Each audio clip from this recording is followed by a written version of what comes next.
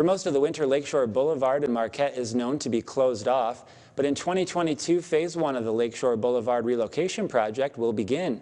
The City of Marquette voted on the matter earlier today.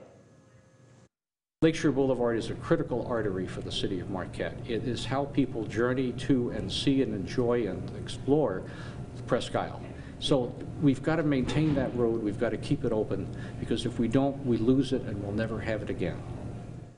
The project was confirmed with a 5-2 vote, allowing the City of Marquette to move forward with the $12 million grant they've been awarded. The construction will begin sometime next year.